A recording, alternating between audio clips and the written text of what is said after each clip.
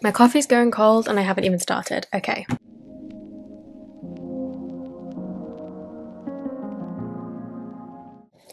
Hello everybody, it's Sylvie. Welcome or welcome back to Tarot Magpie. I hope you're doing good. And I hope you're ready for the third installment in my collection series of videos that I am doing this January, right at the start of 2024, to assess the state of my collection and do a little deck inventory. This video is my mass market tarot decks, so I've already done a video with all of my oracle decks, a video with all of my indie tarot decks, and today is all my mass market tarot decks. This is going to be the longest one, I think. Next week I've got my tarot book collection, which might actually be longer than I think it is, but I think today is the biggest category. So grab a snack, grab a drink, get cozy, and let's have a nosy at my collection. As with previous installments, there is no order to how I am showing you these tarot decks, because that is simply too much to orchestrate, but I am doing my kind of bigger box decks to start with so that I don't forget about them. So first up we have the Fyodor Pavlov Tarot. This was an indie deck and is relatively new to the mass market, but this is the mass market edition that was published by US Games last year.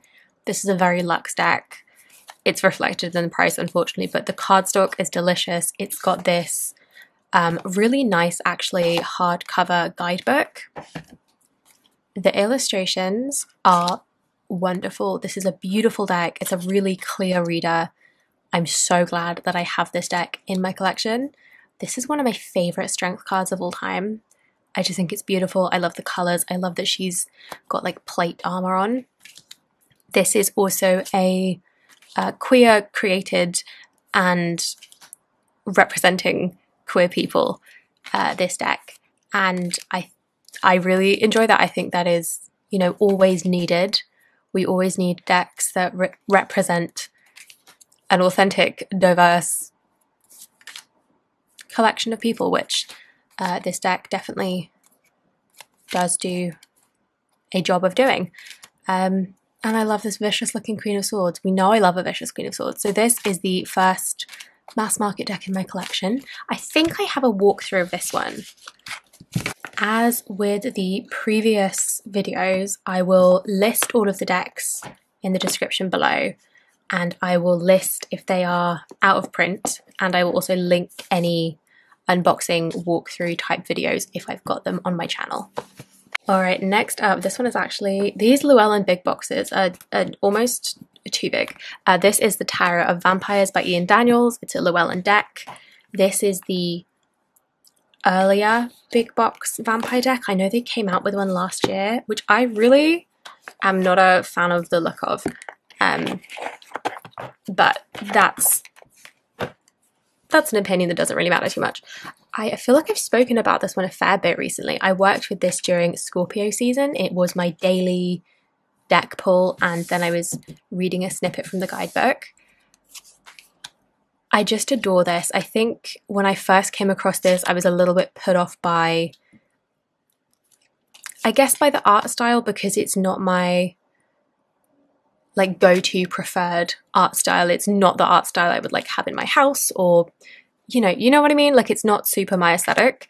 And so initially, whenever I first saw this deck years ago, I kind of dismissed it at first. But I've come back around, clearly. I love this. I love how, even if the art style is not particularly my personal aesthetic, I love how committed it is. Like, it really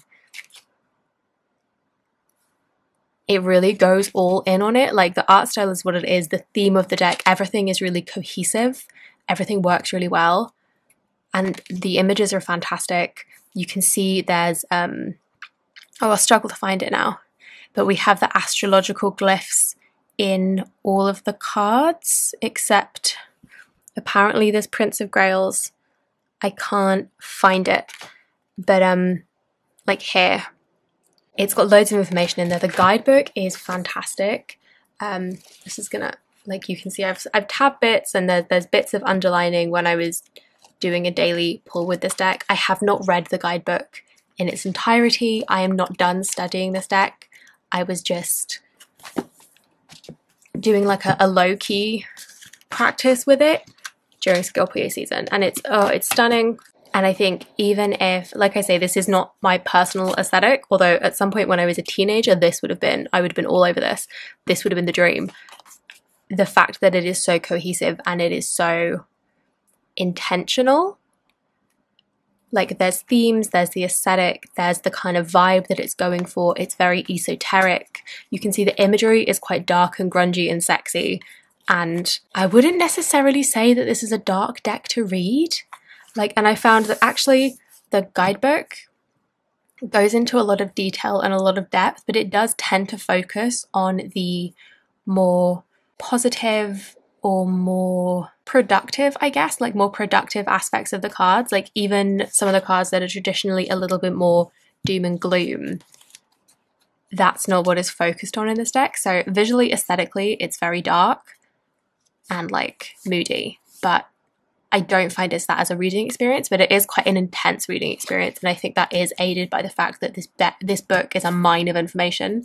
There's a lot going on, and it's got a lot of depth to it. All right, in a bit of a 180, this is another Llewellyn big box deck. When did this come out? I think it came out in 2020. Okay. I love the aesthetic of this, but it is less deep. So whereas the Vampire Tarot is like, the aesthetic is not instantly something I'd be drawn to, it has a lot of depth to it, and I love the reading experience. This is the Darkwood Tarot. I can't believe I haven't actually said that. This is the Darkwood Tarot. The aesthetic is beautiful. Abigail Larson is the artist. She has illustrated a few different decks. I've got 2 of them. I adore her art style. It is dark fairy tale in just such a good way. I just love it. I think her art's fantastic. So aesthetically, this is like on point for me. This is the kind of dark and moody deck aesthetic that I would be drawn towards, but the reading experience of this is actually a little bit less deep and intricate, complex, layered, something like that, than the Tarot of Vampires. But I still do enjoy reading with this. I also did a month-long practice with this one where I was pulling a card and reading the guidebook. And I do really enjoy it. I do like the guidebook. There is a lot in here that I really enjoy, but this one is trying to be, like, it's called the Darkwood Tarot. This is trying to be a little bit more dark and shadowy. Like, that's the intention behind the book. And I think there's something about it. It doesn't fall short exactly. It's a good deck. I really enjoy it. But I kind of wish there was just a little bit more to it. And then I think it would really, be a 10 out of 10 dark, shadowy kind of deck. But all that being said, it is gorgeous. And I like having it in my collection.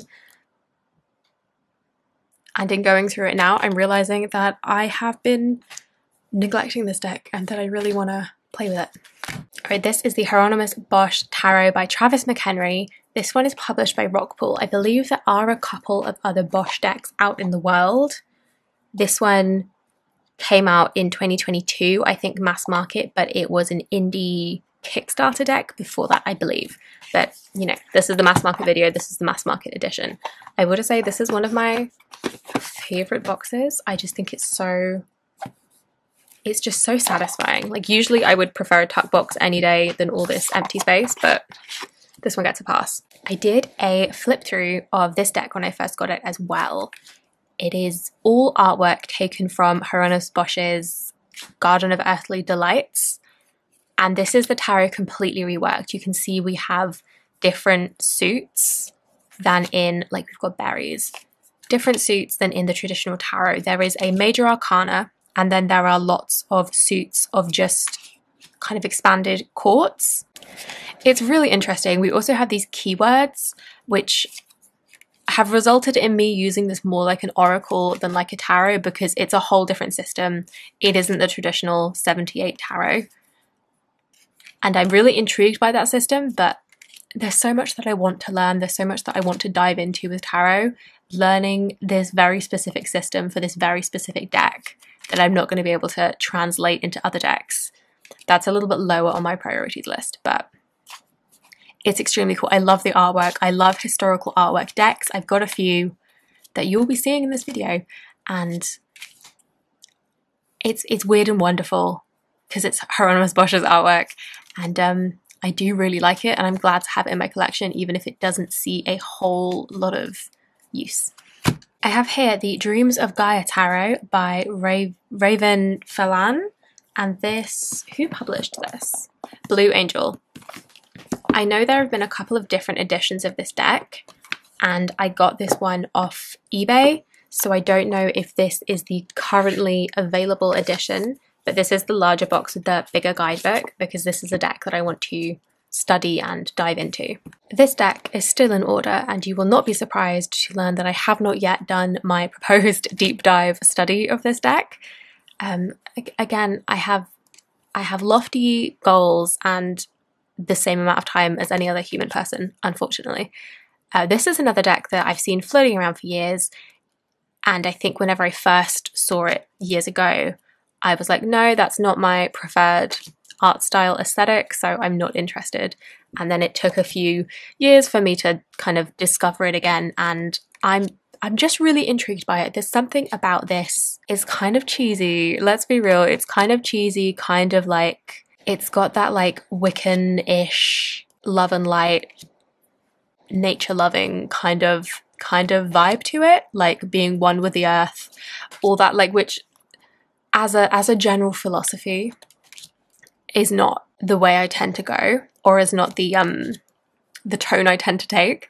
But I still think this deck is, from what I've seen of it and from what I've heard people say about it, I think it's like valuable in its own right. I do actually think the art is really gorgeous, although, like, again, like the Vampires Tarot, it's not the art that I would create, it's not the art that I would like hang in my home, but I still think it's really beautiful in its own right.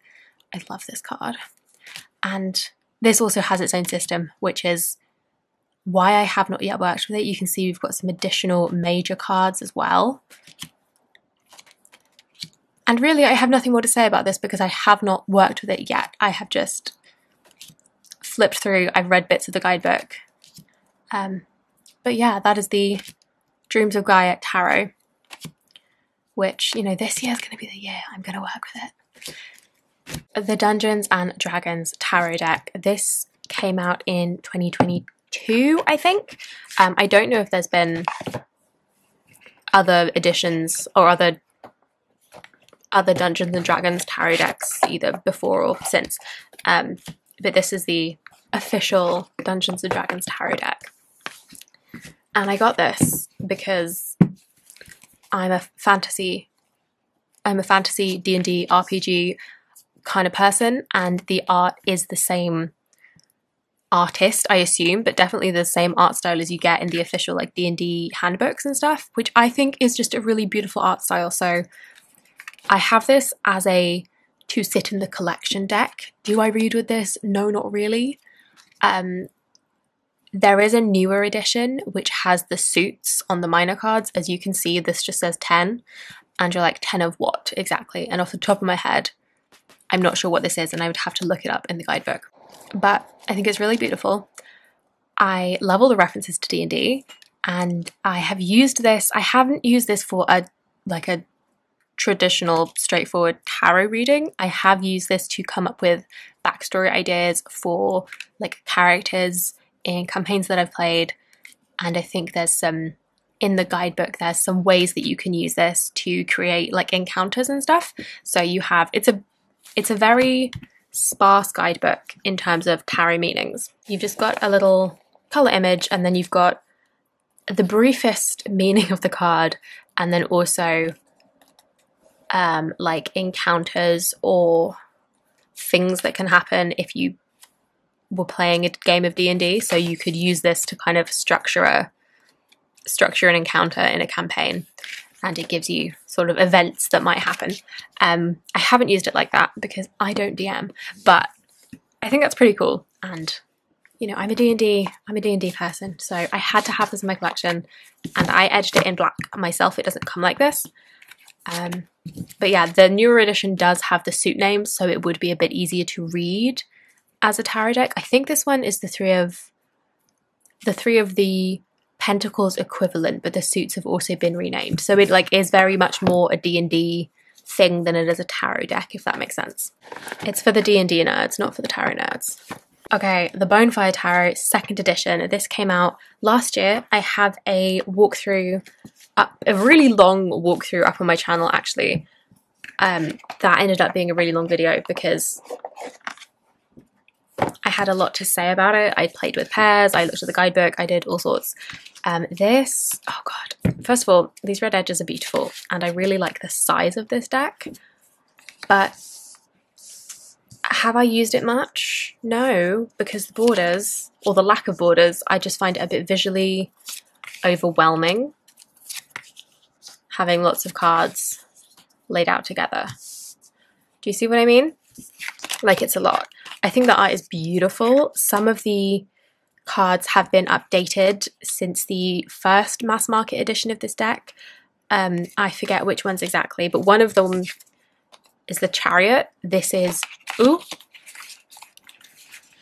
this is new art for this edition of the deck, and I love this Chariot so much that I was semi-considering getting the first edition with the black borders and moving this edition along, but I love this card so much I don't want to get rid of it, so this is what I have for the time being. And I think actually this is going to be my Aries season daily pull because of the fire and the fiery nature. But as of yet, I have not really worked with this too much.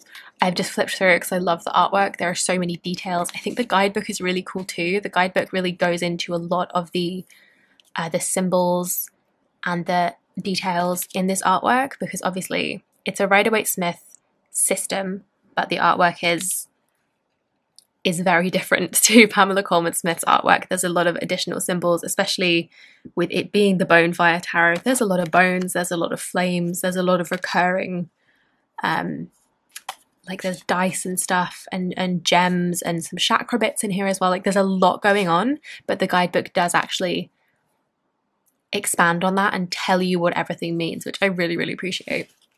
This is also one of my favorite 10 of Cups cards of all time.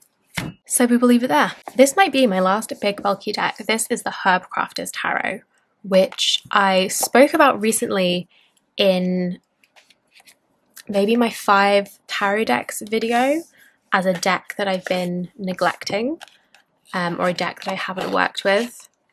And that kind of inspired me to start working with it. So I've been using this as my Capricorn season daily pull, pulling a card, reading the guidebook.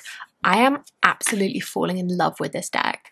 First off, I think the artwork is beautiful. I've always thought the artwork is beautiful, but I was just a little bit intimidated because I don't have a lot of herbal knowledge, and also the creators of this deck are from, I want to say South America somewhere, but off the top of my head I've forgotten. Point being, a lot of these plants are not plants that I see in my everyday life, so that was like another barrier to entry almost, because not only do I not have a lot of herbal knowledge, I definitely don't have a lot of herbal knowledge about plants that don't exist in my environment, because I live in England, which is a very different climate.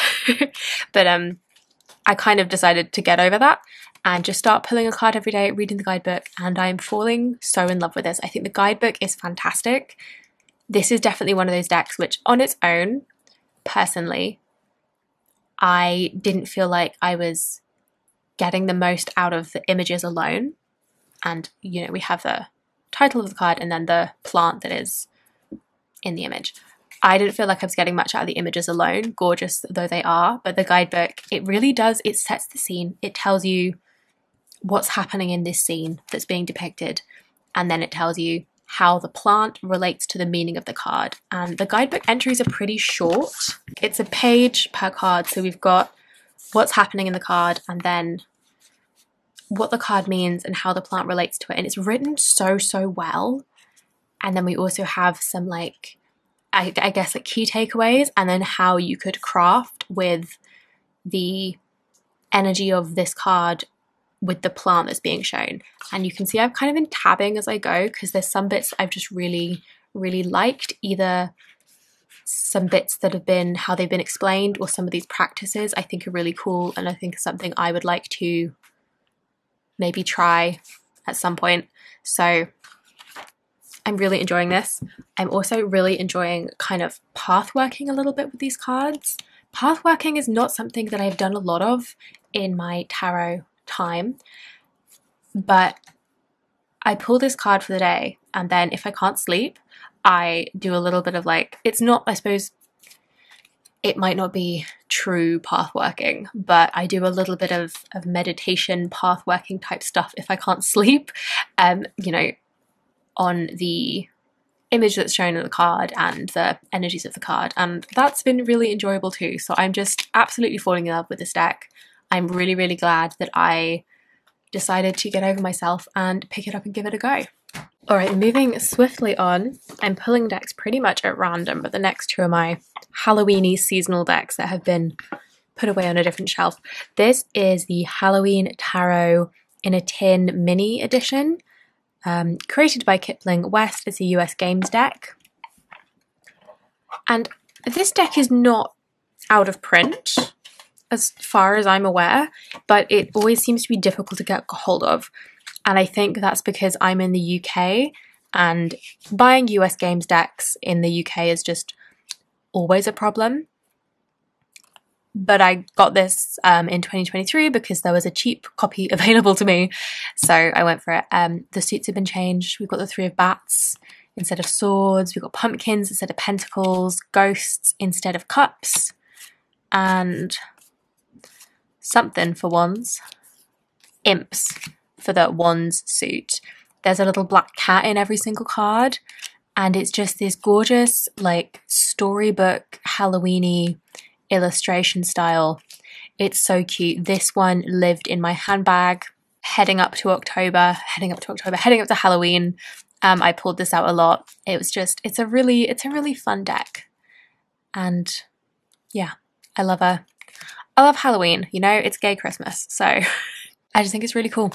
Next up, I've got the Buffy Tarot. This came out, this is Titan Books, which I think is Insight Editions. I think Insight Editions is an imprint of Titan Books, I guess. And this isn't specific to Halloween, but for me, it feels like a Halloween deck.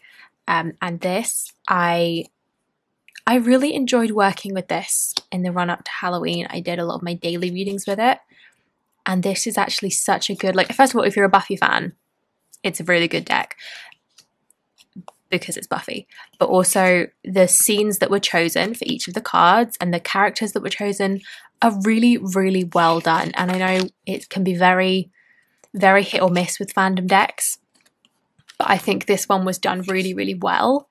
I don't know how well it would read if you're not a fan of the show, to be quite honest. Because, yeah, like, looking at this, if you didn't know what the magic box was, then that wouldn't really give you a lot, but oh, I love this. This is a really cute, really fun deck. I like the art style. I love the color palette. I hate the cardstock because it's Insight Editions and it's this weird, like, punch cut. Like, I don't know if you can see, there's like a lip at the edge of the card where it's been cut, and so it shuffles. I have to shuffle it, like, instead of riffling it this way, I have to riffle it upside down because it clumps up otherwise. So this isn't strictly a Halloween deck, but I think I'm using it as more of a Halloween deck, and maybe that's just because the, like, monster of the week and the Halloween episodes give me that. That's the most memorable thing about Buffy to me, or one of the most memorable things about Buffy as a TV series. Anyway, it's this, like, monster of the week, Halloween-y kind of vibe. So who do we have here? This is the Soulcast Tarot. It is a Llewellyn deck. It's one of those big box decks, but I have obviously taken it out of the box because I didn't think the guidebook was worth much. I'm going to be really honest. I got very little of value out of the guidebook. I haven't read the whole thing to have a cover to cover, so, you know, pinch of salt, but I just wasn't really a fan. The artwork, though, absolutely gorgeous. This is illustrated by Adam Ohlers, who has illustrated the, like, Oak Ashen, Thorn, Smoke Ashen Ember, the Thistledown Oracle, all the Three Trees decks. is his illustration work. So it's the same art style. They're very, very beautiful. I love me some cats. I love me an animal deck. I love how playful this is and how it is, even though you've got these little scenes set up, that is obviously not how these animals would behave in real life. And even though there was like a Puss in Boots reference somewhere, like this is very Puss in Boots to me. Despite all that, the overall kind of vibe of the deck is still that it's cats being cats, even though there's this like mystical element to it. I think the idea is that the soul cats are not normal cats. I don't know, it felt very like Starseedy but for cats, which was a weird vibe. But anyway, I think the illustrations are gorgeous.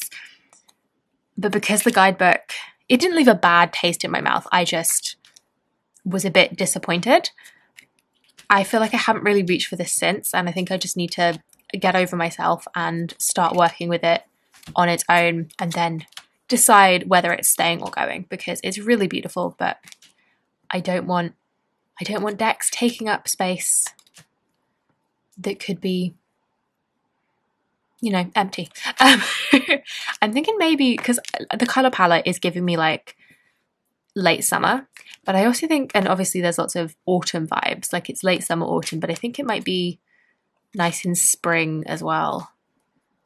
Something about the juxtaposition of like the lengthening spring days and the days getting warmer and lighter with this like twilight autumnal artwork. I think that might be cool to work with. So, right, I think this is the Golden Tarot that I chopped down, so it doesn't live in its box anymore.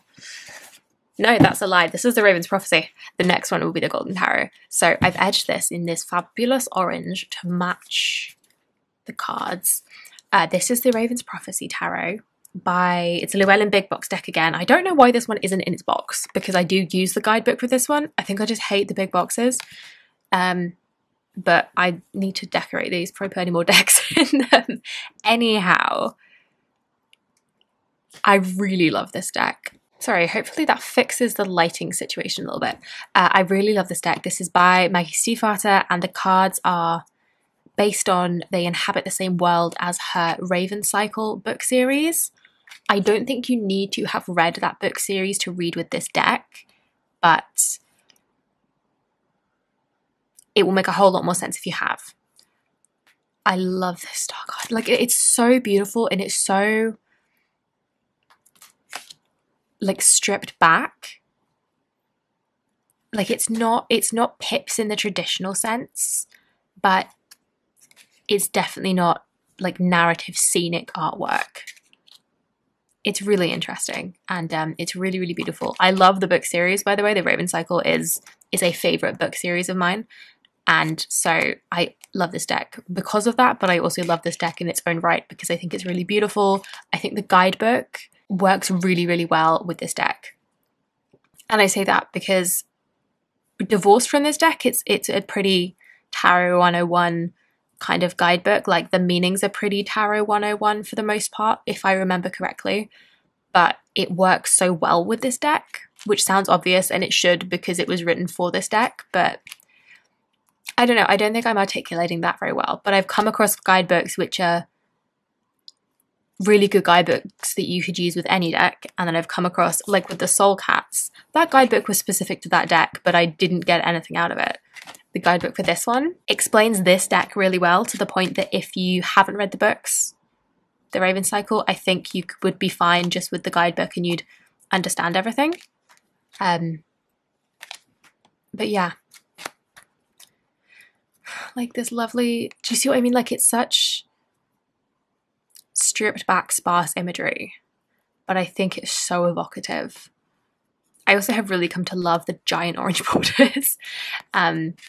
Oddly, all the orange and black you'd think would be like Halloween vibes, but it's not. This is summer to me. It's lovely. This isn't even the Golden Tarot. This really should be in its box. I'm not sure why it's not. Oh yeah, no, I do. It's because it's in a different basket of decks I want to study. This is the Goddess of Love Tarot. This came out in September of 2023, so it's pretty recent release. I love this deck so much. This, who published this? I'm not sure, but the creator is Gabriella Herstick, and the art was done by Snakes for Hair. Why I can remember that, I don't know. I say that, I've probably got it wrong. But and this is a deck based on love and sex magic and love and sex goddesses. I love this for the artwork. I think this analog collage style is beautiful. I love all the roses. I love all the ocean. I love all the seashells and the pearls. I think it's so, so beautiful. I also really appreciate how, although this is a very goddess heavy, very feminine heavy deck, it doesn't give me the like divine feminine ick that I get. Do you know what I mean? There's a lot of decks, books, pieces of writing, things that people say about the divine feminine that make me feel like a bit uncomfy. This deck doesn't do that, and the guidebook of what I've read also doesn't do that. It doesn't make me feel uncomfortable with the way that it discusses femininity. So that was a little rambling of mine, but I think it's really beautiful. I love the artwork. I think it's very Rider-Waite-Smith based in the meanings in the guidebook. And I think although the artwork is quite abstract, this Queen of Swords, to me at least, I find that it, like, this reads like a Five of Pentacles, even though it looks nothing like the Rider-Waite-Smith Five of Pentacles. I can look at this and I'm like, yeah, absolutely, that's a Five of Pentacles. That's a Three of Cups. The energy is correct. The courts have been changed, so we still have queens, but we have witches for knights, crones for kings, and I think it's princesses for the pages.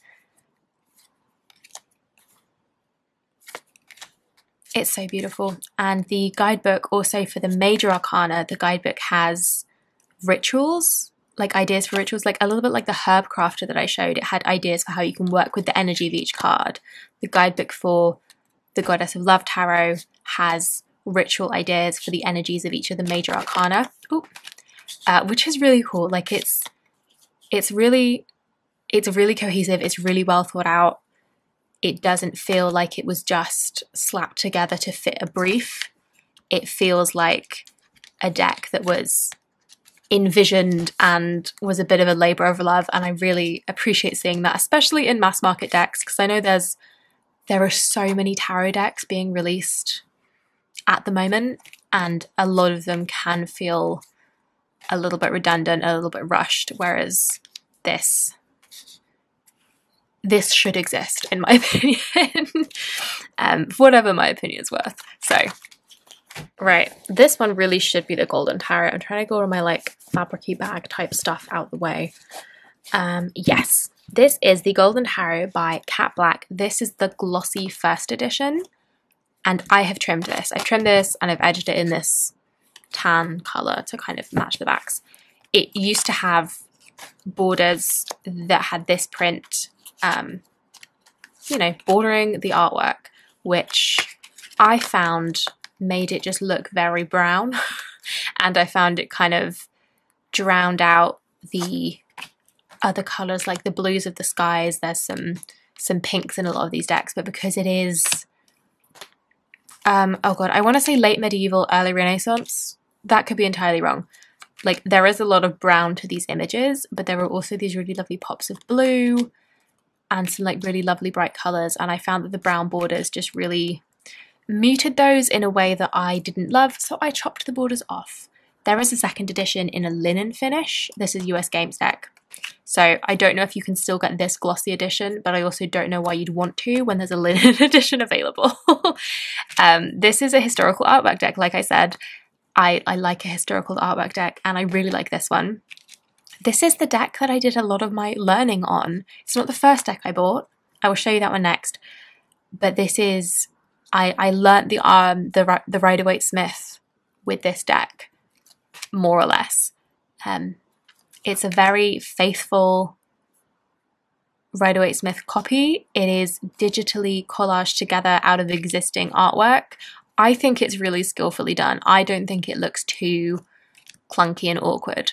And to be honest, a lot of medieval Renaissance art already looks clunky and awkward with the way that people are posed and body proportions and things, so I think it works.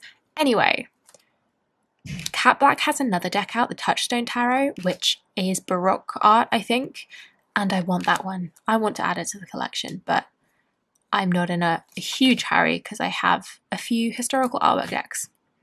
Anyhow, alright, so my first ever tarot deck. Was this my first ever tarot deck? I'm not sure, actually. No, this must have been my first ever tarot deck. Ill-advised is the Mary L. This is whatever edition had the black borders, which I have been slowly wearing away because I've used this deck so much. Or at least this was the first tarot deck when I decided I wanted to take tarot seriously, this is the first deck I bought. I wouldn't necessarily recommend it because it is not strictly following the Rider-Waite-Smith or the Thoth, although I think it's a bit more Thothy than it is Rider-Waite. But I loved, and I still do, the artwork is so stunning. I believe these are oil paintings that she created. And I just think it's fascinating. I don't understand, I'm going to be honest, I still don't really understand this deck. When I read with it, I need the guidebook. I need to really sit there and decipher what the deck is trying to tell me. It is not an easy, straightforward reader by any stretch, but I love it. I think it's beautiful. And I am very glad that I have it. And I'm not mad that it was my first ever deck, even though, like I say, I would not necessarily recommend it. It is the deck that I got when I decided to take tarot seriously, and it kind of kick-started my tarot journey, and I certainly wouldn't have that any other way. This edition with the black edges, I don't think you can get anymore, but I'm certain that the deck is still in print mass market, so you can get a copy of this deck. We have another deck in another scarf. This is the Horror Tarot, which is, I believe this is also an Insight Editions deck, but I don't have it in the box because I don't particularly care for the guidebook. So I couldn't tell you. I edged this in this odd brown colour, which was a choice, and I think I might go over it with red someday. This is illustrated by Abigail Larson, who illustrated the Darkwood Tarot.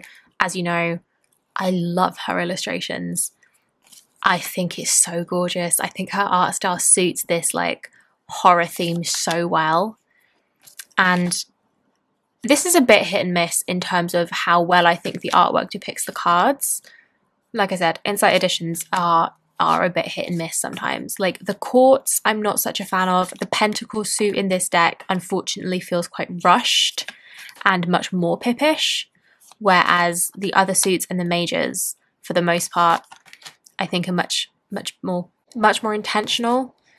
But then this deck also has my favorite Judgment card of all time and one of my favorite Ten of Pentacles cards of all time. And it's just a really fun reader. It's also, I find it really easy to read with this deck. Like, I don't know what it is about this deck specifically, but it's a really clear reader for me. I had to grab my favorite cards to show you because this is my video and I wanted to. This is the King of Swords, which I think is so clever as like a shadowy horror take on the tarot, to have this like cold, unfeeling, artificial intelligence as the King of Swords, as that like air of air. I think is really clever. Magician, Mad Scientist, that shouldn't be in there. This is the Ten of Pentacles, like Generations, but the coffins. I think it's cute. And then this is my favorite Judgment, this like zombie uprising. Like, this deck is really fun, and especially for being on the cheaper end of mass market. So that is the Horror Tarot. Okay, here, this needs a button, but can we just take a moment? This is the second thing I have ever crocheted. I said in my New Year's resolutions video, I want to learn to crochet so I can crochet some tarot pouches, and I did it. The first one was a hot mess. This one is basically fine. It needs a button, but like, anyway, this is the Voyager Tarot, which did actually need its own bag because I got rid of the box it came in. And ooh, this is definitely still available. I assume this is the edition that is still available. This is far from the first edition. I got this, I want to say, a couple of years ago. And I would be surprised if you haven't heard of the Voyager Tarot. It was in the 80s that it was created, and it's this analog collage style. It is kind of its own thing, but I think you can read it Thothi or Rider-Waite-Smith and you'd get on just fine. I used this as my daily pull for Sagittarius season, so I was doing a bit of a dipping my toe into a deep dive. I've got the big Oracle, Way of the Oracle guidebook, and I really loved it.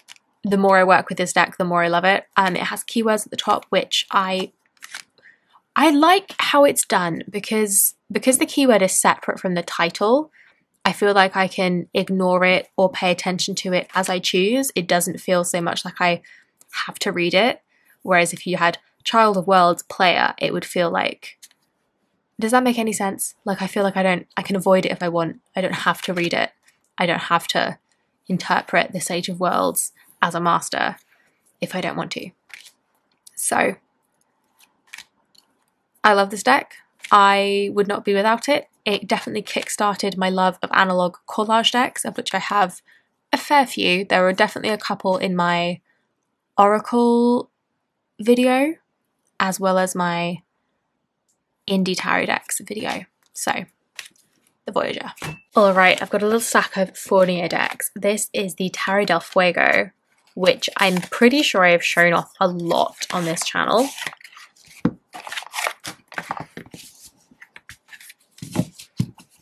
Part of me wants to trim it down and part of me thinks that would be too busy, but I really hate the white borders. Anyway, I love Fournier decks. I love the size. They are smaller than standard tarot. They're always on really nice cardstock and they're always cheap. And this is a weird and wonderful deck. Can you tell that I like a weird and wonderful tarot? I love how kind of symbol rich and chaotic it is. It's got similar energy, especially this card with all the flames. It's got similar energy to the Bonefire Tarot. And honestly, I might have tried to pair them in my Bonefire unboxing. Not necessarily tried to pair them, but just see how they look together.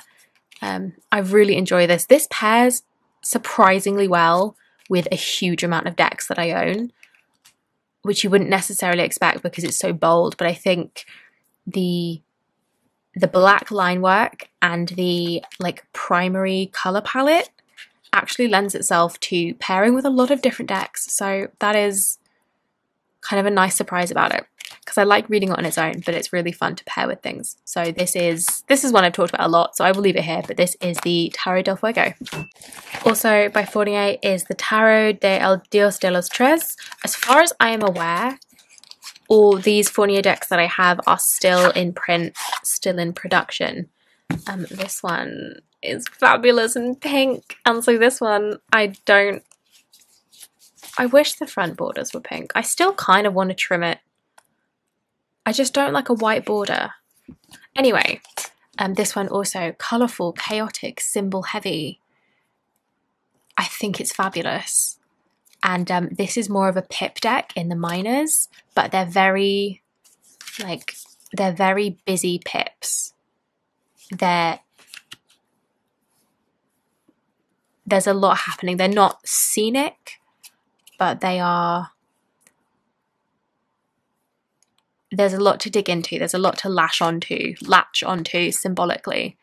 And like here we've got the little gravestone on the Four of Swords, which for me evokes the Rider-Waite-Smith. I know, because it always looks like he's dead, right? It looks like one of those tombs where they've like carved the figure into the stone.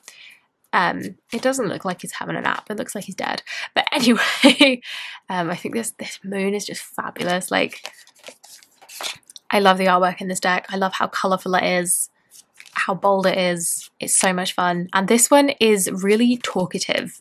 this is a really, for me anyway, I found this deck to be really easy to read and easy to read for other people with. I feel like this deck is really, it's very extroverted, it's very chatty. The third Fournier deck in my collection is the Tarot de Carletides. I love the inside of this box. And this one I don't reach for as much as the other two, and I'm not quite sure why. I think it's really lovely. It's very whimsical and kind of storybook vibes. It's got a lot of references throughout the deck. Again, this is not a traditional Rider-Waite-Smith or Thoth or Marseille. The meanings are quite Rider-Waite-Smith adjacent, but the images definitely not so much. Like we have this sword swallower for the Seven of Swords. It's very, like I say, it's whimsical, it's really pretty. It has got this kind of storybook energy. I love this Two of Swords. It's got a beautiful soft colour palette. It's maybe not the easiest read, but it's not difficult to read. This is Lizzie Bennett in my eyes. I don't know if it's meant to be, but for me it is. Yeah, but I don't reach for it quite as much as the other two, and I'm not sure why that is. It's a good springtime deck with the colour palette for sure. Alright, this is the Heart and Hands Tarot by Liz Blackbird, and this is a US Games deck. I recently got this. I got this in December, and I did a walkthrough first impressions video with this. I haven't used it a whole amount since, so I can't say too much about it. But the art style is super cool. It's all black and white. But I think it's going to be easier to read than my other black and white decks. I mentioned this in my indie tarot deck video because I had the Lifelines and the Tarot of the Toiling Hands. They're both black and white. And I find them, like when I, lay a few cards out, I find those decks like visually just difficult to process. Like I can't see what I'm looking at. Whereas with this, I think maybe it's because the borders are bigger or the line weight is so varied. Like there's areas that are very filled in black, and do you know what I mean? Like I just find it easier to look at. Like I find it easier to see what I'm looking at. Like I put these two cards together and they looked very distinct, which the other black and white decks I have, not quite so much. So I need to dig this out and read this. I love the court cards in this deck. Love them. This Princess of Swords, this like gothy Princess of Swords with her combat boots. There's definitely a lot of like tattoo inspiration to the artwork, which I think just visually looks really cool. But also the direction that a lot of these cards have gone in, I also just think is really, really interesting, a little bit unique. I'll stop because I did a whole walkthrough and you can go and see my thoughts on it if you would like to see this deck in its entirety. But I think it's really, really cool and it deserves to be worked with because I think it's going to be a really cool reader. The Fifth Spirit Tarot. I talk about this all the time. This is one of my standout decks of 2023. This is just one of the hero decks in my collection. I love the artwork. This deck is by Charlie Claire Burgess and this is published by Hay House. I love the artwork. I love that it's pippish but not difficult to read pips. And then Charlie Claire Burgess, I just love their ethos, their approach to tarot, the way they discuss things, the way they make tarot radical and intersectional and really modernize it and make it relevant to so many more situations and people and lives. I could wax lyrical for a long time, and I have done so in other videos because their book Radical Tarot is one I haven't shut up about. So I've talked about this. Oh, this Five of Pentacles. I've talked about this deck so much, and I don't think I will stop anytime soon, but I don't need to do it here and now specifically because you've heard it before from me and you will continue to hear it. But this Fifth Spirit is one of the absolute mass market gems of my collection. All right, the Influence of the Angels Tarot.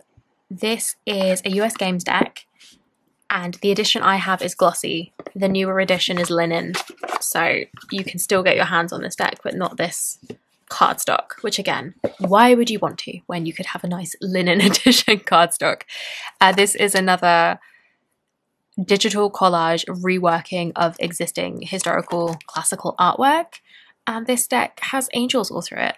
The major arcana, so here, like with Justice, the major arcana each depict a specific angel. I don't know anything about angels. It's very Christian influenced, and the information is there in the guidebook. I like the images, and then you also have these little mini angels in all of the other cards, and it's really, I think it's really beautiful because I love historical artwork decks. The guidebook is actually really nice because, like I say, it tells you which, like the Hanged Man depicts Cassiel, apparently. But then the is really nice because it tells you what the symbols in the card mean. So here in the Five of Pentacles, we have a winter setting, the people in the cards, the church, the pentacles themselves, and then upright, reverse meanings, and a little angelic message, which is essentially like an affirmation or like an oracle message, an inspiration message, that sort of thing. So for a little white book, this is actually a really nice guidebook. All that being said, have I worked with this deck a huge amount? No. And that is why I am reluctant to get myself any more historical artwork decks, because I feel like I've reached saturation point with it. So I need to... I love this Seven of Wands. That expression is fantastic. Yeah, I need to delve into this one a little bit more. One thing I will just say about the artwork, I like how it's not just like copy pasted the exact same pentacle or the exact same sword or cup across all the cards. Like they are different in each of the cards. So like this Six of Cups, the cups in the images are different, and so they fit into the artwork more naturally. Like you can tell this is digitally put together and digitally collaged together, but in each of the minors, the suit, the element doesn't look too out of place, which I think is just a nice detail that I really appreciate. Right, I'm moving us on to the MJ Cullinane contingent. You saw her Urban Crow Oracle in my Oracle collection. You saw the Raven's Dream in my indie deck collection. And these are her mass market decks. This one is Grimalkin's Curious Cats Tarot. This one came out mass market at least in the springtime, the late spring, early summer of 2023. And I jumped on this so fast. It's beautiful. Basically, I like her art style, and I really like her guidebooks, and I like the way that her decks tend to lean quite, imagery-wise, tend to lean quite positive, but her guidebooks don't gloss over the more shadowy aspects of the cards and their meanings, which I think is a tricky thing to do, and a lot of decks don't bother doing that. Like you get a lot of kind of love and light decks, and you get a lot of specifically shadowy decks, but I do find it's rarer to find a creator who is able to balance that so well. And I love the way that she does her decks. This is the Enchanted Firaxa Tarot. This is her most recent mass market tarot. This one is also published by Hay House. These borders are deeply disappointing to me, but this is very fey. I don't love the human or the human-esque figures. Like there's something a little bit uncanny valley about their faces. I tend to not like people in my decks, so I'm not just being rude about her artwork. I tend to prefer people not to look at me. But yeah, this is much more fey energy, and I think this one does lean or does lend itself. Here we go, like with the Ten of air, the Ten of Swords, it lends itself to those more shadowy aspects and interpretations really easily, even though a lot of the image isn't necessarily deep and dark and mysterious, but there is still depth to it. I fear I am rambling at this point. We have the Guardian of the Night Tarot, which is another Hay House deck, and is the one that started it all for MJ Cullinane decks for me. I edged it in this blue, which you can see has been absolutely destroyed with how much I've shuffled it, so I definitely need to top it up. But yeah, this was my first MJ Cullinane deck, and it was the Six of Pentacles in this deck that really kind of seduced me and won me over to her decks. And the Six of Pentacles actually I don't think is in this deck, because you might have noticed that my Hay House ones were not filling the box quite full. It's because I kind of Frankenstein together the ultimate MJ Cullinane deck, and that is actually sitting in a tarot pouch next to my bed. I think I filmed that actually, but I never put it up. So I do have footage of me picking my favorite card out of her 3 Hay House decks and then building my ultimate MJ Cullinane tarot. So let me know if you want to see that, because I can definitely make that happen, actually put it on YouTube. But anyhow, this is the Guardian of the Night. I love how that, even though her art style is the same and it's evolved, but it's the same art style, it's this digital artwork. I love how the aesthetics of each deck are very distinct, and this one is set at nighttime, and then all these like little fireflies and like the stars in this deck. It's all like, it makes me think of like fairy lights almost, like it's so pretty. So even though this is nighttime, this deck is very cozy. And then my final MJ Cullinane deck is the Crow Tarot. This one is published by US Games, and I want to say maybe this was her earliest tarot deck, but I could be making that up. But again, I feel like her art style looks like it came earlier than her other decks that I've got, but who knows? I'm making things up here. I feel like this is a beloved deck of TarotTube, and I can see why, because this is a really great deck to read with, and it strikes a balance of being intense and blunt and kind of telling you what you need to hear, but does it in a way that feels kind. Like, it's not brutal. It's just not softening things or holding things back. This is another deck, as I'm doing these videos, I'm like, God, I really need to pull this deck out more, and that list is growing. But yeah, this one is all crows. This one, surprisingly, is not my favorite to pair with the Urban Crow Oracle. I think the art styles are a little bit different, but this is a really special deck, and I think this deck in particular of hers strikes a balance between the crows looking like they're acting like crows, and also like here with this Queen of Pentacles, like embodying the human archetypes that we're used to seeing in the tarot, which I think is very cleverly done. So that is the Crow Tarot. All right, this is the Dragon Tarot, which I don't think this deck is out of print. I got my copy on eBay, and I think the big guidebook that came with it, I think that edition might be out of print, but I think this deck is still in print. This is a US Games deck.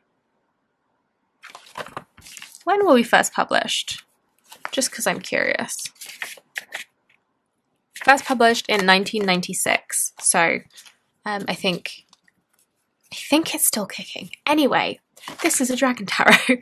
This is illustrated by Peter Prokownik, who I love, and I have 3 decks that he has illustrated, and there is a Tarot Oracle on my wish list, and then I think I have them all. But this is so 90s. This is so 90s fantasy. It reminds me of I don't know, it just feels very nostalgic. My dad has always been quite techie and was a big gamer and into fantasy, so I feel like this vibe kind of permeated my childhood a little bit, because he'd have it in games or in artwork or whatever when I went to visit him. So this feels really nostalgic. I also love dragons. I'm also a fantasy person. And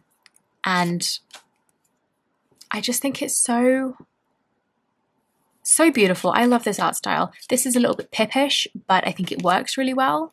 The sword suit all have these like bubbles in, which I think are really cute. And it's a lovely deck. Also, I've only just noticed that the elemental association for the Lovers card is a little heart, which is absolutely adorable. So I'm going to leave this one there. All right, the Tarot Nuage by Nademan. This is US Games. This is US Games.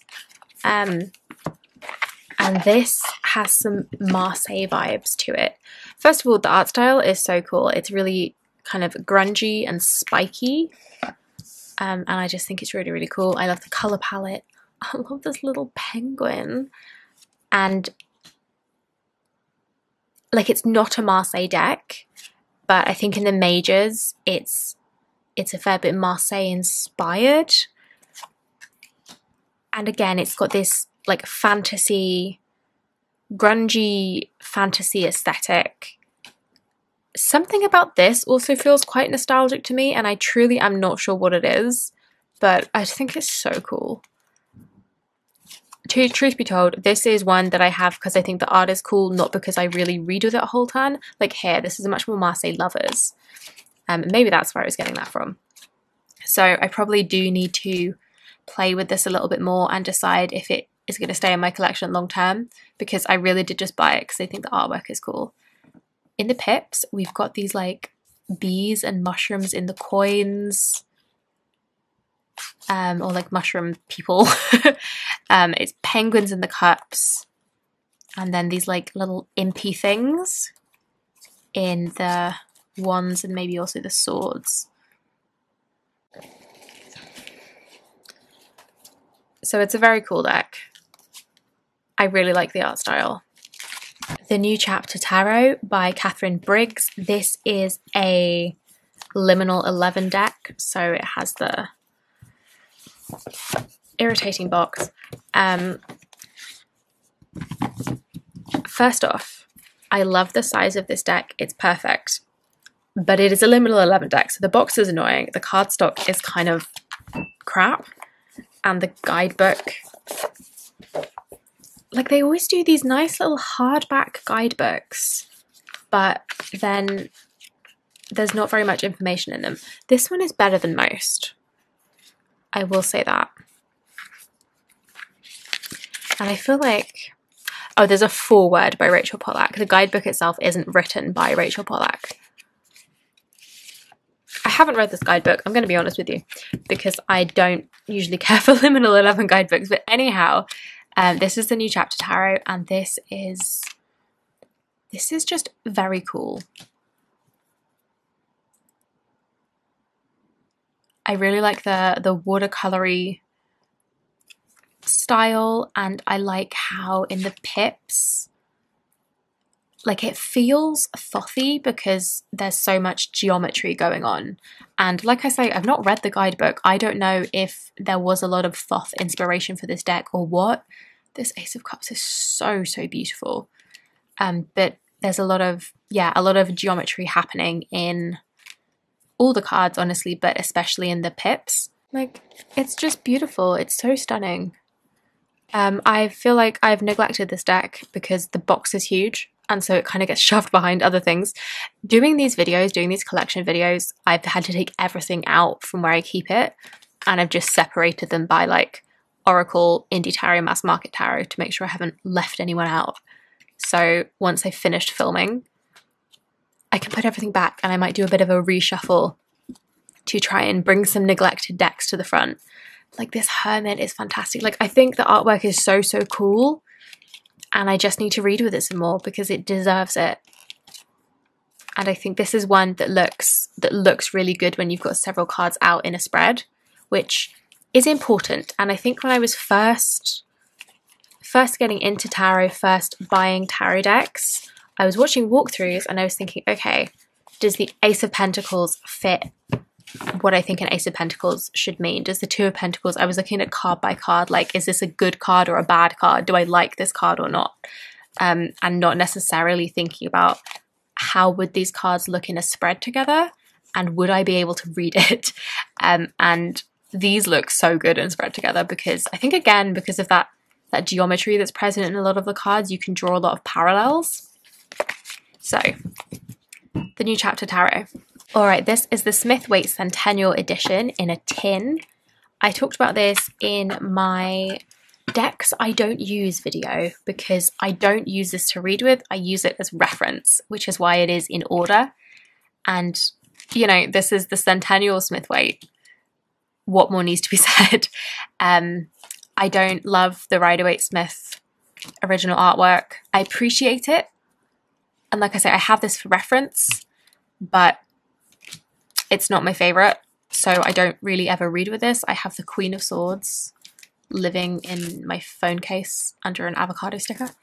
I don't read with this, but I do like to have it to reference. I like to have it to compare to a new deck, if the new deck is Rider-Waite-Smith based, just to kind of look for parallels, look for differences, look for changes.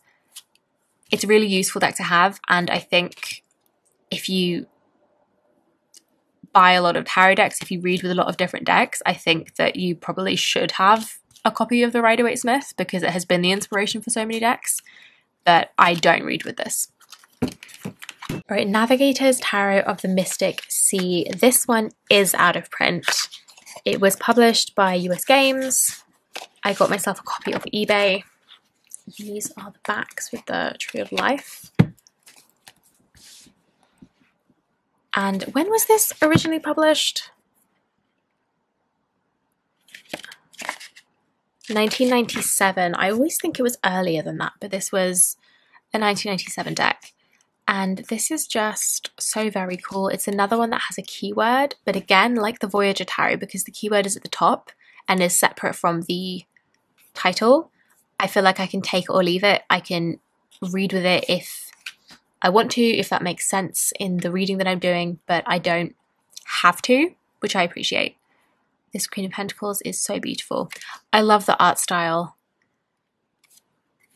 I think this is a really cool, really special deck.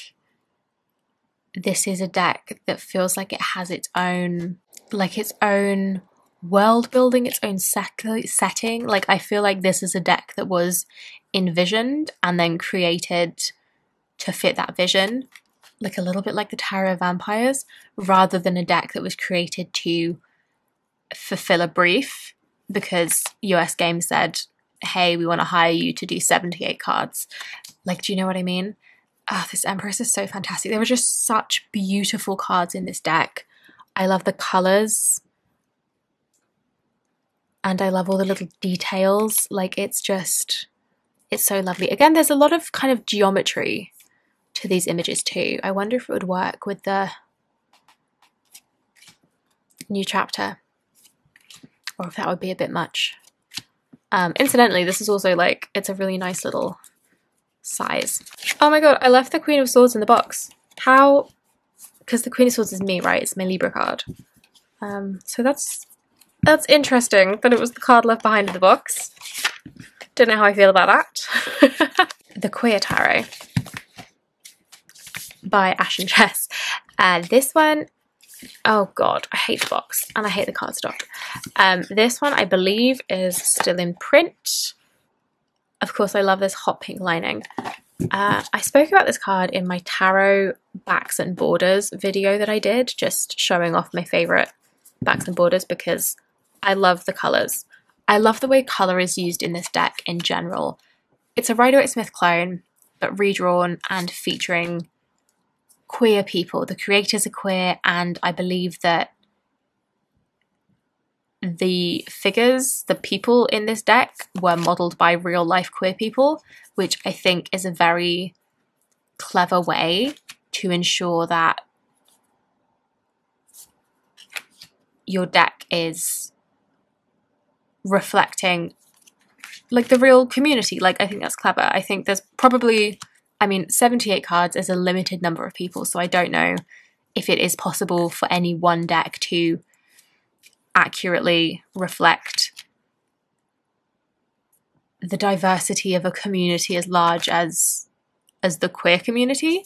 But I think the fact that they have modeled these figures on real life queer people is definitely a good way to go. Talking about colors, it's very bright, it's very vibrant, it's very rainbowy, which you would expect, I think, from a queer tarot deck. But I love the way that the texture of the colors is done. I love the way that they're kind of like, they look faded, they look like there's been some like noise or grain added over, or they look like they've been like screen printed. And the texture just, it, for me at least, it really adds to the feel of this deck. Like, being a queer person myself, I really appreciate having a deck that is made by queer people, featuring queer people, like for queer tarot readers. Like, I appreciate that this exists. And the texture of this like faded, like they look like sun faded colors, something about that alone makes this deck feel very cozy and comforting. So like, it kind of adds up to make this deck just feel very, very comforting for me, which like I would not necessarily have expected, because I think this is more of like a celebration of queer people. It's more of like this feels more like a Pride Month deck, whereas something like the Fifth Spirit, which also is by a queer creator featuring queer people, that feels more like a deck that might nurture me or might be a resource for queer people. Like, does that make sense? So this is like a Pride Month deck. It's bright, it's loud, it's colourful, we're here, we're queer. But the nature of the way the colours are done also makes it feel very like cozy to me, which is cool, which is nice. Anyway, that is the Queer Tarot. Okay, the Lord of the Rings tarot deck and card game. This is US Games deck. This one, I don't think this is in print anymore. I think this one is out of print. I got my copy secondhand off eBay, and I got an edition that came with like a bigger book.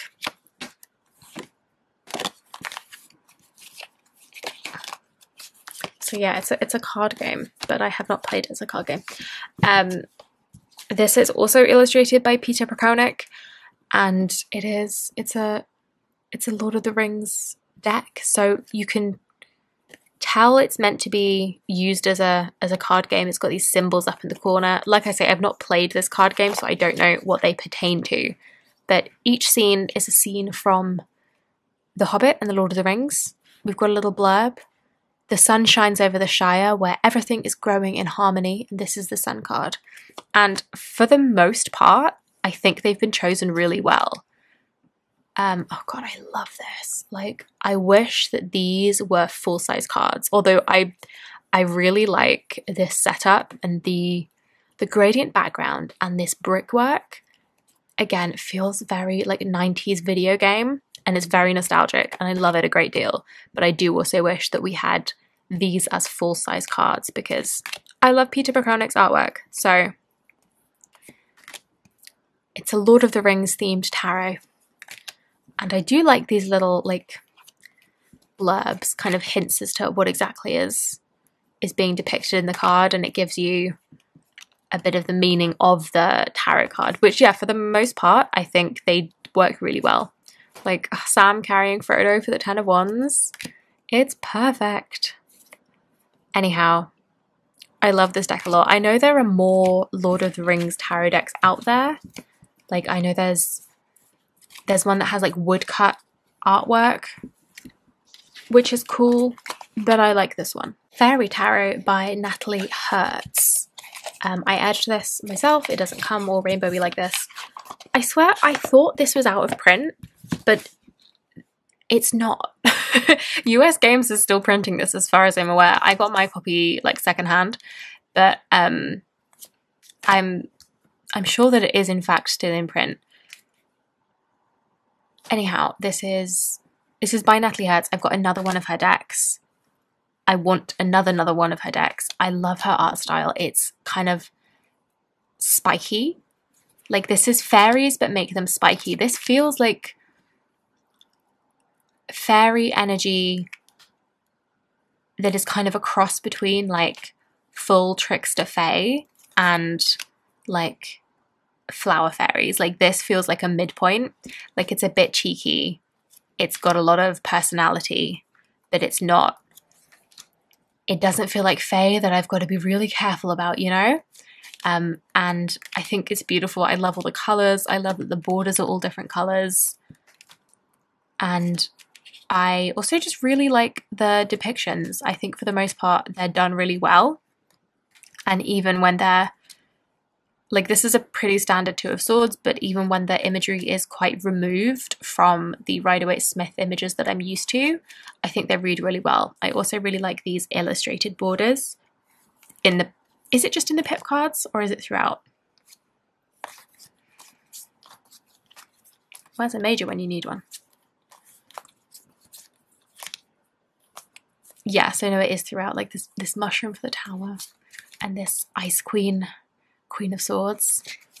It's a lovely, fun deck. I'm going to do my other tin decks because I keep trying to grab the Centennial, which I have already shown you.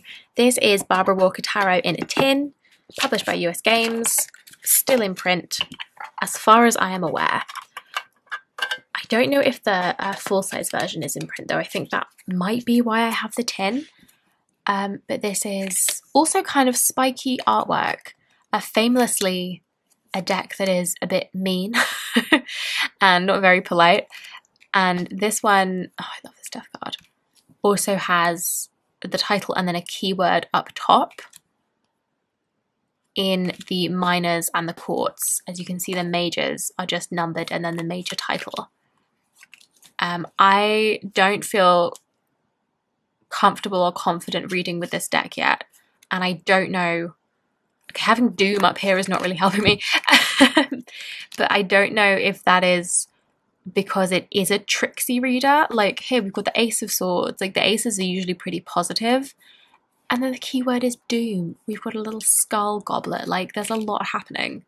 So I don't know if the reason I don't feel comfy with it is because it is a harsher reader, or if it is because I have heard everybody else say that this is a mean deck, and so I've kind of put that barrier up without actually giving myself a chance to see how I get on with this deck. So I'm not sure. It needs more attention. I love a vicious Queen of Swords. Yeah, I need to give this one more attention for sure. And really get to grips with it because I love the artwork. I think this is such a wonderful deck, but yes.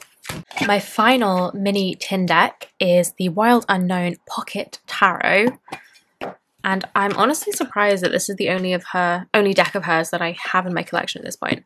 But I did not expect to ever get this deck because it was so hyped when it first came out, and as a newbie to tarot, I was like, I don't know how I'm going to read this. Like, it's very sparse, it's very stripped back, it's animals, it doesn't make sense to me, I don't think I like it. And then years later I'm like, I'm curious, I want to see how I feel about it. So I did a video actually. I eventually will stop tripping over my words. I unboxed and flipped through this deck on camera, and I have ended up really, really liking it. Again, similar to the Raven's Prophecy, it's stripped back in a way that does not strip back meaning. The imagery is stripped back, but especially in the pips, I was really surprised by how much I like the pips in this deck. The majors, the chords, I'm not so fussed about, but like this is such an effective Seven of Swords because you almost don't see that seventh sword, and this fox with like one eye open keeping its eye on you. Like, I just think it's so well done. I really enjoy this. And like I say, I think more Kim Crowns decks are in my future. Right, we have another Liminal 11 Nightmare box. I wish they did a tuck box and then spent that money on some decent cardstock. Like, this is a glossy nightmare. This is the Cosmic Slumber Tarot, and this has been in and out of my like working tarot deck library so many times because I think it's beautiful. I think the colors are absolutely stunning. The illustration work is gorgeous. I can't read with this deck. I have such beef with the quartz in particular because they all look the same. Like, within the suit, they all look the same as each other. Like, I think the swords in particular, the Queen and the King, are like almost identical images. I don't know how I'm supposed to tell the difference between them. Like, this is the Prince of Cups, which I think is the Knight. Because another odd thing this deck did was it's the figures are for the most part pretty like androgynous looking. I think the creator is non-binary, but at the very least I think an intention of this deck was to remove some of the traditional assigned genders of the cards, but then they renamed Page and Knight to Princess and Prince, which I thought was an odd choice, but hey, like, look at these colors. They're so beautiful. But like, this doesn't say 10 of Pentacles to me. The majors are pretty good. Like, this is 3 of Cups for sure. Like, some of them make sense. I really like this Ace of Swords with this little person on the sword hilt. But like, I just find it really hard to read, and the quartz really bother me. So the reason this has been back in and out of my working deck collection is I really like how it pairs with a lot of other decks, which really surprised me. Okay, here's my prime issue. So the princess is the page, the prince is the knight. Why is the princess the one who is in motion and flying through the air? It does not make sense to me. Anyhow, like, it's really beautiful. It pairs really nicely with other decks. I love the art style. I want to love it. But like, half the cards just don't make very much sense to me. Although I do really like this Justice. I don't know. I need to work out my issues with this deck. The Vampire Tarot. This is the other Natalie Hertz deck that I've got, and this one is out of print. And I love it. If you couldn't already tell, I feel like this video would show you that I love a weird and wonderful deck that's kind of colourful and chaotic, and I also love a like campy, gothy kind of a vibe. So like, aesthetically, this is very different from the Tarot of Vampires, the Llewellyn deck that I've got, but they both like really lean into their chosen aesthetic, and I really appreciate that. This fool is so good. Like, this is such a fun deck to work with, but also can get like really deep and really quite intense. It depends what you're asking. I've read with this paired with the Urban Crow Oracle. I did that for a bit, which was like very intense, very not chill, but I reckon that on its own you can kind of lean into the camp of it a little bit more. So yeah, that is the Vampire Tarot. All right, the Deviant Moon. This is the Borderless edition by Patrick Valenza. This is pubbed by US Games. This is still in print. I really, really wish that they would print his other decks mass market, because I can't afford to ship them over from the States. Like, they're expensive decks. Indie, like the Triomphe de la Luna is an expensive indie deck, and the shipping is wild, so I'm not going to get my hands on that unless it goes mass market. But anyway, about this deck, this is another one that when I first saw it years ago, I was like, oh, that's freaky, I don't like it. And then I came back around, I was like, actually, yes, I do like it because it's freaky. And this one's really cool because it looks like very dark and moody and grungy, but the pops of color in this are actually really bright and really vivid, and that makes it really fun to pair with other decks. I also really appreciate the fact that it is kind of weird and wonderful and a little bit creepy. Like, there's a lot of, the more stylized something is, like, it can go one of two ways. It can either just be a really bad interpretation of the tarot, or it can be really stylized, and then that's an opportunity for the artist to add in loads of extra symbolism and kind of make up their own symbolic language, which makes for a really fun reading experience. And I think this is definitely that latter category. Like, it's been very, very intentional, really lent into the art style that he's got going on, and really made it work with the tarot.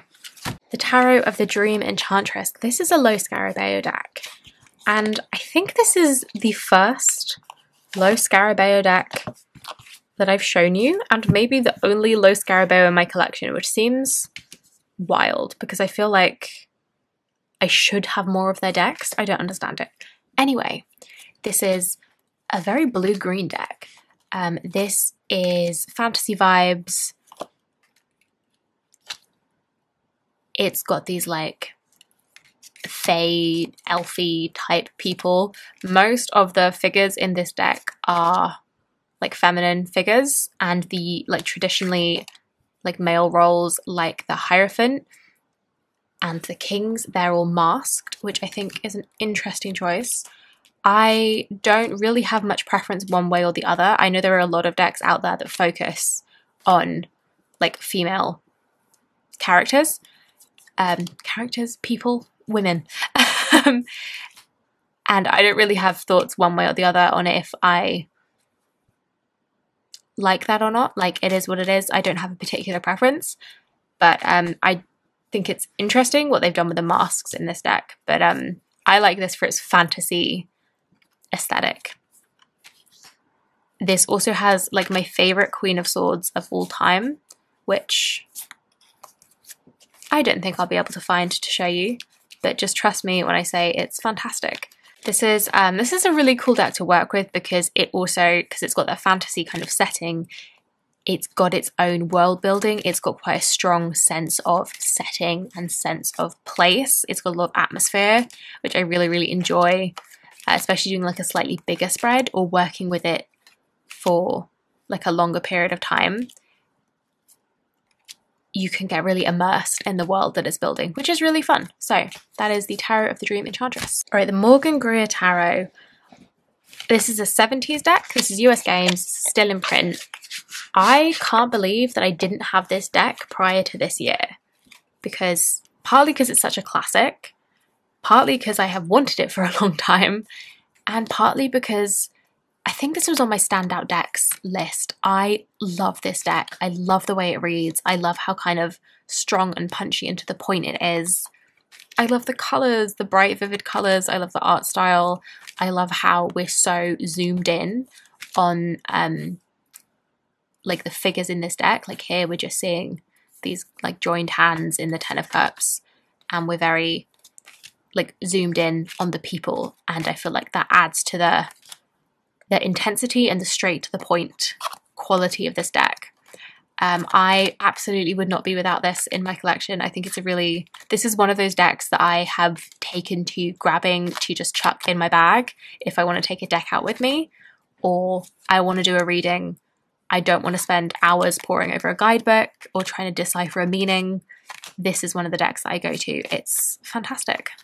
All right, the Midnight Magic Tarot. This came out in 2023. This is a Simon & Schuster deck.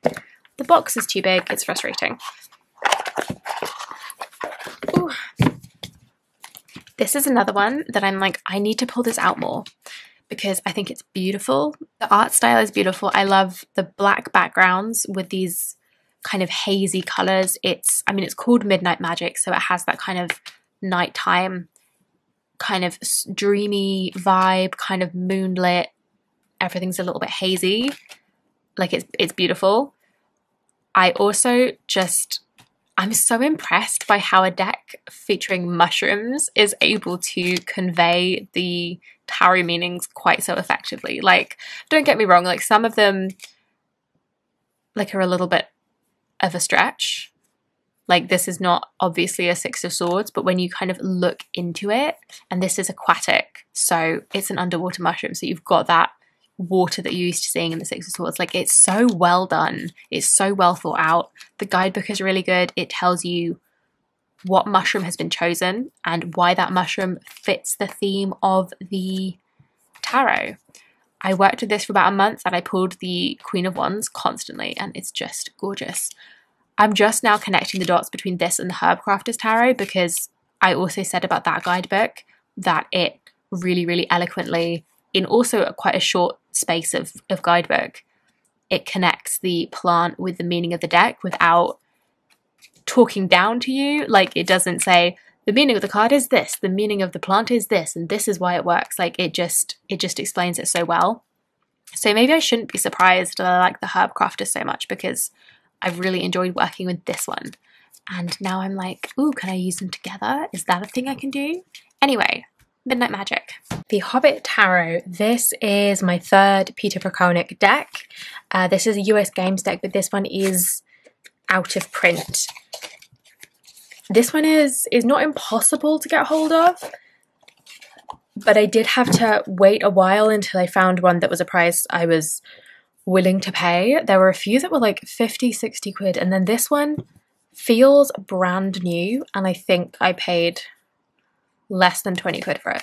But anyway, this is the Hobbit equivalent of the full-size art that I wanted from the Lord of the Rings tarot. So it's very similar vibes because the artist is the same, the world that it's drawn from is the same, but this one is set up like a more traditional tarot. It doesn't have the additional game element to it.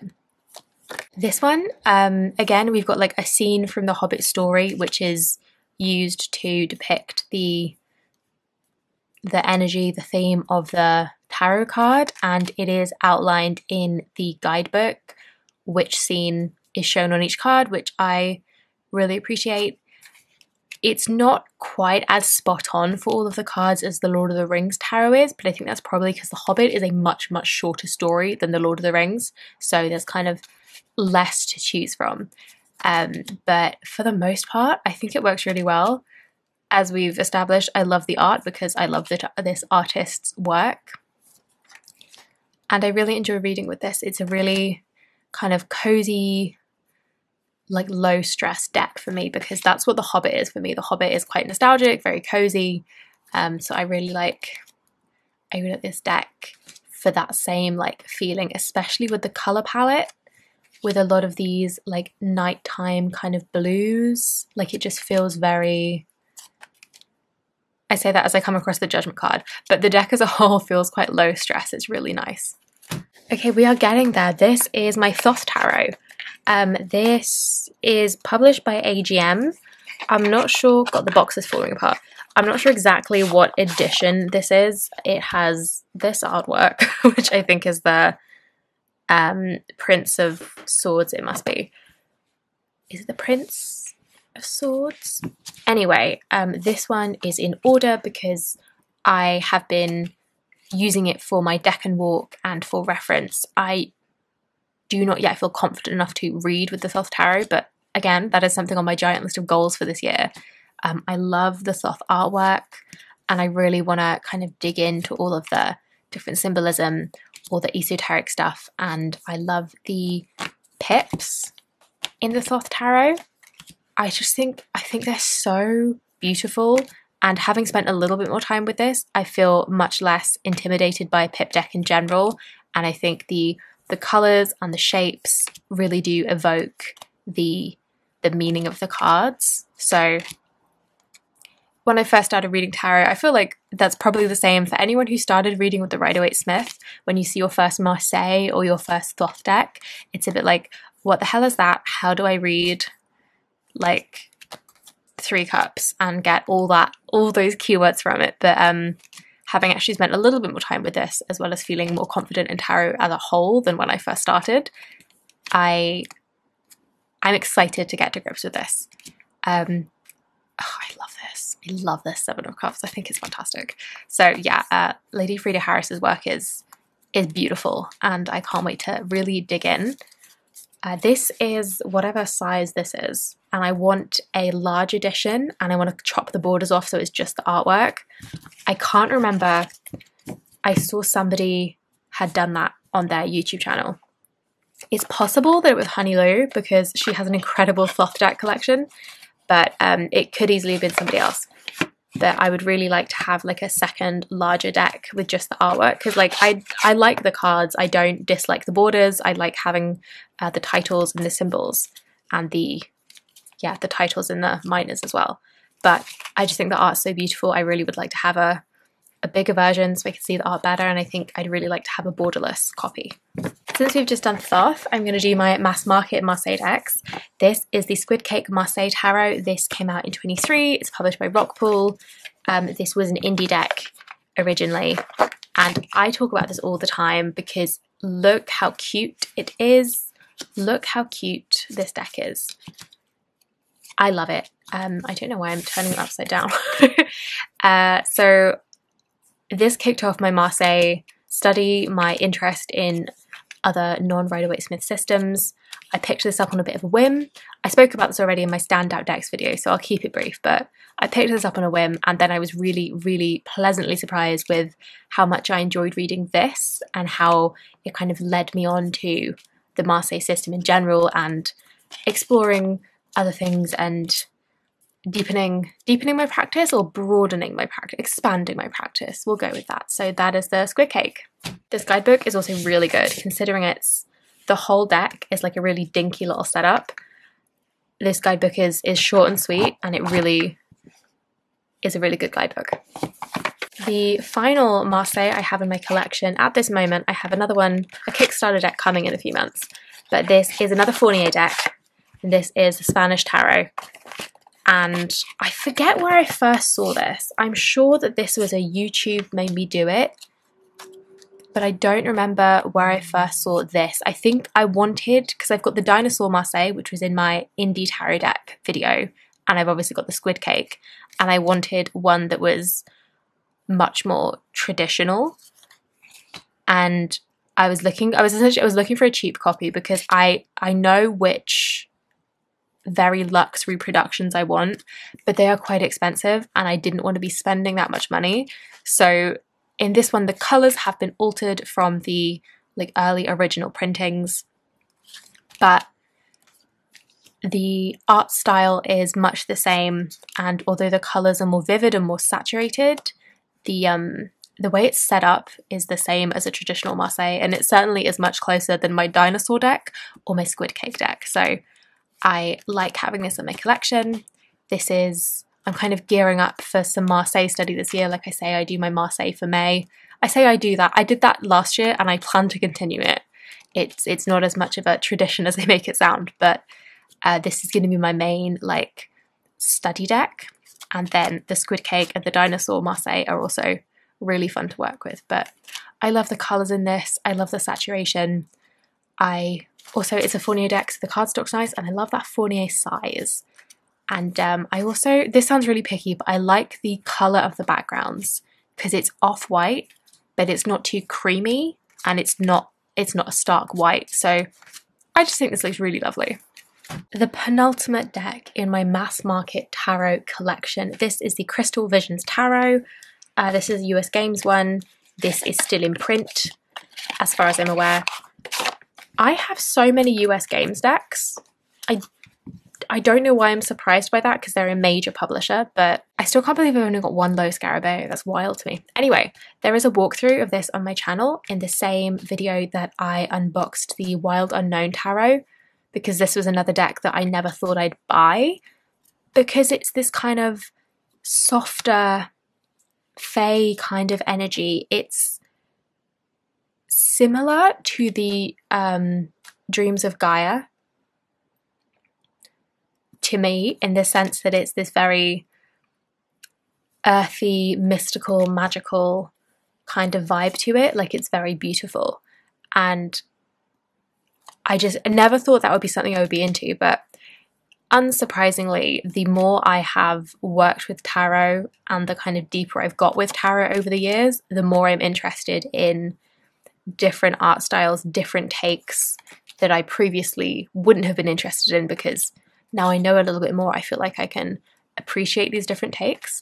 Anyhow, this has a lot of fae energy to me, but in contrast to the Natalie Hertz Fairies Tarot, where they're kind of cheeky, spiky, a little bit garden fairy, a little bit trickster fae, this one feels much more like, almost like elven. Like I would put these adjacent to the kind of Lord of the Rings elves, like they're very beautiful and powerful and graceful. Like that's kind of what this feels like. It's also absolutely gorgeous. I think this is such a beautiful, beautiful deck. I love the art style. I love all the color choices. Part of me wants to chop the borders off because I think it doesn't need the borders. I wouldn't mind if they were black, but I think it doesn't.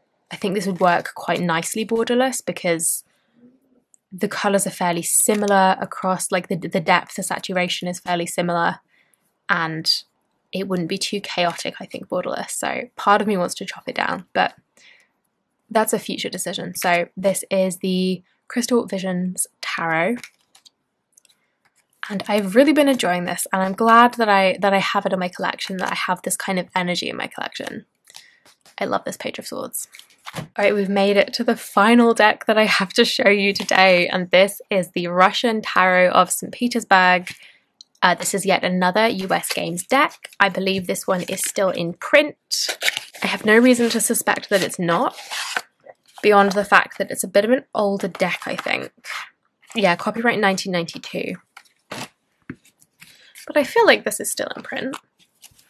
Anyway, this is in a similar vein. It's not a historical art deck like the Influence of the Angels or the Golden Tarot, but it has that same kind of vibe because it's set in a particular time and place, and the styling of the borders and the artwork fits that. So it has the same kind of coziness to it. This is a very cozy feeling deck, and first of all, I do love the borders. I can't believe this didn't go in my tarot borders that I love video because I think they're fantastic.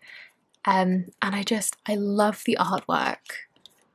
I love the colors. I love the suns and the moons in this deck. I think they're fantastic. Like this Ace of Coins is absolutely beautiful. And although they're quite small, I think the images, they run parallel to the Rider-Waite-Smith. They're just in this art style with this like Russian influence. But they're just beautiful. And I really like reading with this. It's another like comfy, cozy reader. And because it's so close to the Rider-Waite-Smith, I find it really quite like easy and straightforward to read. So this is one that I think should live next to my bed because I think it's a good like wind down, and the black backgrounds make me think of nighttime, obviously, and it's just like, isn't it beautiful? So the Russian Tarot of St. Petersburg is the final deck that I have in this series of videos. Next week, I'm talking about all of my tarot books, and then this little mini series, this mini collection series will be complete. I don't like finishing on the Nine of Swords there. Something maybe more cheerful. There we go, the Chariot. This one has been very long, so thank you so much for watching. If you've stuck with me this long, I really hope you've enjoyed. As always, let me know what you think in the comments down below. If there's a deck that I've shown that you want me to give you a walkthrough or like a little review type video, tell you my thoughts on, let me know, because I love to show off my lovely collection, as you can tell. And with that, I'm going to leave you. Thank you so much for watching. Give me a like if you liked it, subscribe if you haven't already, and I will see you in the next one. Bye-bye.